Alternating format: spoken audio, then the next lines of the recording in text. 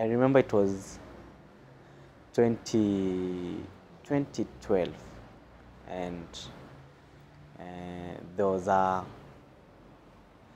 there was a an advert in a local daily about cooperative bank auctioning a land in Mukuru, where in that land there's a school called Maendeleo Primary School. Then there are a few residential homes there. So about 500 families there in a school. So we saw the news, the advert, and because of that, because it's a local daily, so everyone can be able to see in the Mukuru. There also some of the people from Mukuru came to the office because they knew Muungano does all this, all the advocacy, all that stuff. So when they came here, we decided we just have a meeting with the school and the parents. So we told the school, go and mobilize all the parents and the students. We'll have a meeting to know what we can do as a group. So they went. So this is the first time now I'm in front of such a big gathering, about 700 students and their parents. So it's more than 1,000 people. So we are trying to discuss what we are going to do. And also the community people also came in. So we have a very big crowd. So the community came in, started discussing what will you do, or you have to stop this because it will affect all these children, it will affect the people here. So you can't allow this to happen.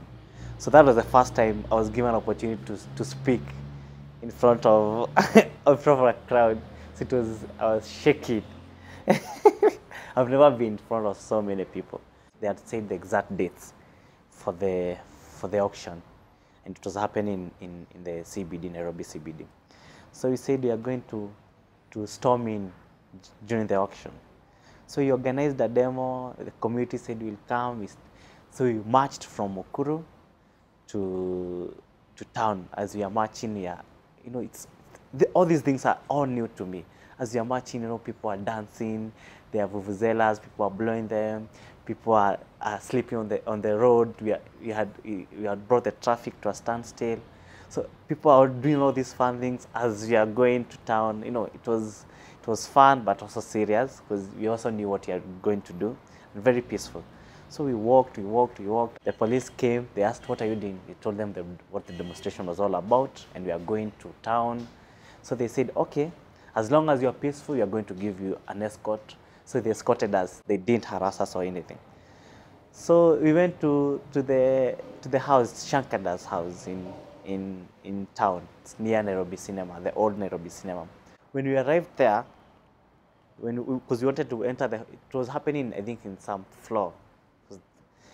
So when we arrived there, immediately we came, because it was a large group. So we entered there.